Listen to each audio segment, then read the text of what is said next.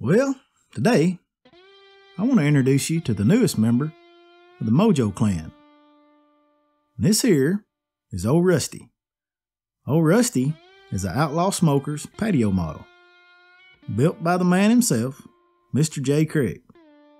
What I want to go through today is my process on seasoning and running a fire in this thing. And if you stick around, we're going to even cook some food towards the end. So all I'm going to do, I'm just going to make sure I'm going to get me a towel and clean the racks up really good. Vacuum out any metal shavings that might be on the inside. And then I'm just going to get me a store brand spray oil.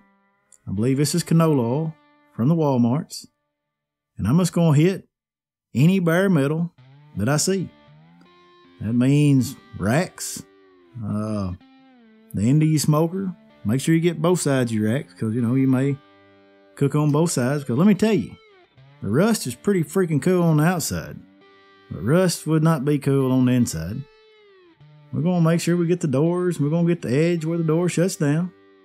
Now that I got that, let's fire this baby up.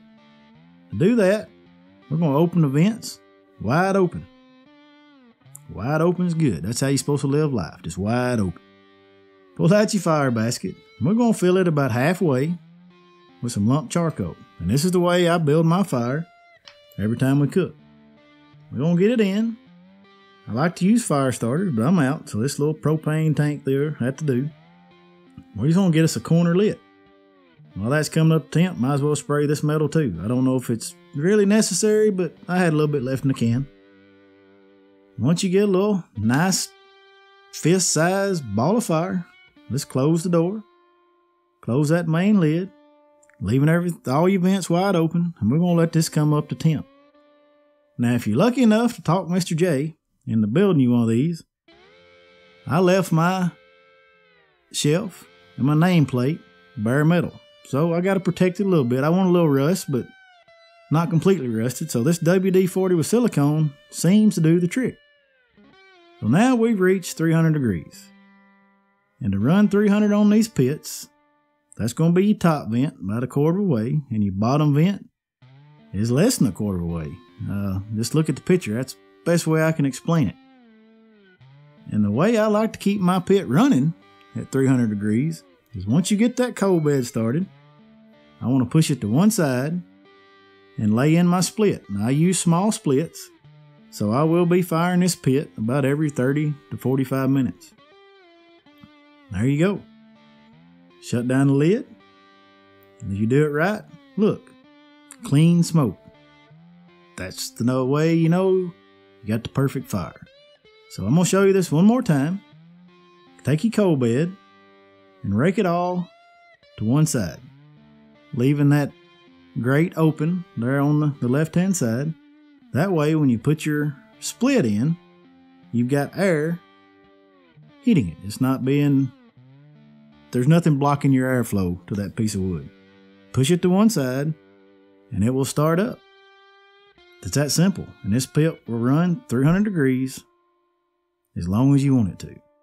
Now, for a couple scenarios, in case things go awry, which they shouldn't, I got this pit up to 350 just to show you what would you do if it got hot.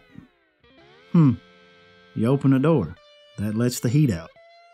Then go over here and let's kick this intake vent up just a smidgen. That should get you cooled back down.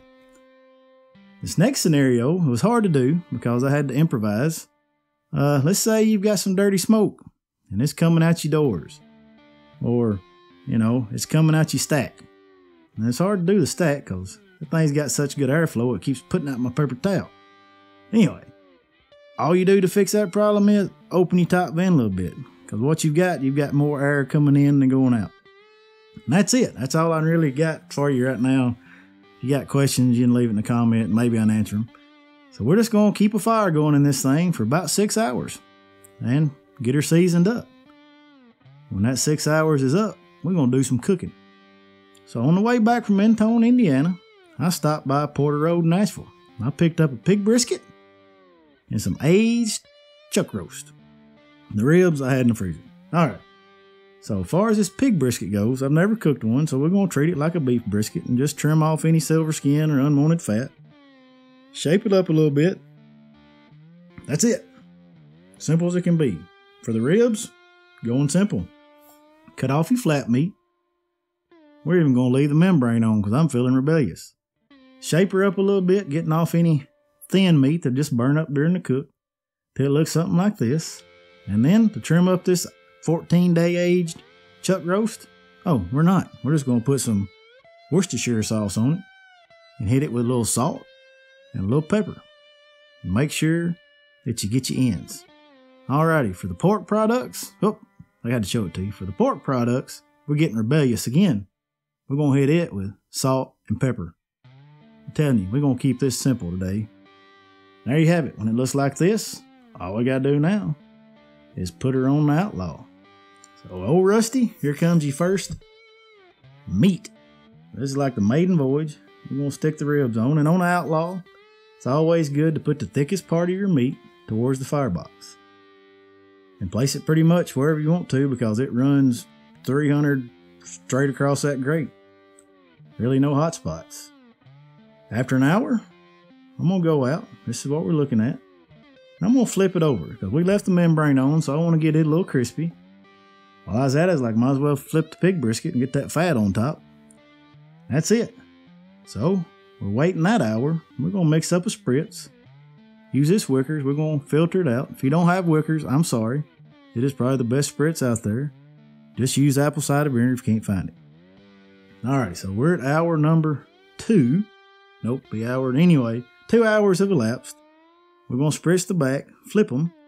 And for the next hour, we're going to spritz every 15 minutes. So that means it's going to be, 3 hours. We get done, it's going to be, you've been cooking for 3 hours. And this is what you've got right here. Nope, right here. Alrighty, when I took it off, the pig brisket was setting about 165. Chuck was setting about 160. Ribs was setting like 185. You don't want to probe your ribs before you wrap them because it will freak you out. They're always high. And we're simply going to wrap them in butcher paper. Spread your butcher paper, put your meat in there, and roll it up. I don't know if there's a special way you wrap. I just make sure it's wrapped. Let's stick them back on the smoker for an hour and a half. Just to show you. Here we go. Coals to one side. Wood on the bare spot. Pushed over the side. Close your door. We're running 300 the rest to cook. Once that hour and a half is up, we're setting 199 in the beef. Yeah, about 210 in the brisket. And about 203 in the ribs. I think everything's cooked good. Look at that floppiness. So, let's get it in the cooler and let everything rest. You always gotta let your meat rest. And that's it. Now, let's move on. Try to get this video done. We're gonna show you the reveal shots. Here's your chuck roast. Looking good. Look at that smoke ring. Look at the moisture. Look at that moisture, I say. Alrighty. So this here, just like they called it a poor man's brisket for a reason. And a 14-day dry-aged poor man's brisket is phenomenal. We may revisit this cook at a later date. Alrighty, for the pig brisket. Never had one. I'm kind of excited here. Just like a beef brisket, it does have grain and it's running in direction, so we're going to cut across that grain. I can already see that smoke ring in the reveal shot. Do we have moisture? Let's see. Oh, did you see that? Moisture. So far, I'm 2 for 2 on pretty good cooks. So let's get a flavor on this thing, and oh my goodness. Fixing to order me another one of these from Porter Road. You might check the description below and order you one because this is good and we're definitely doing this one again.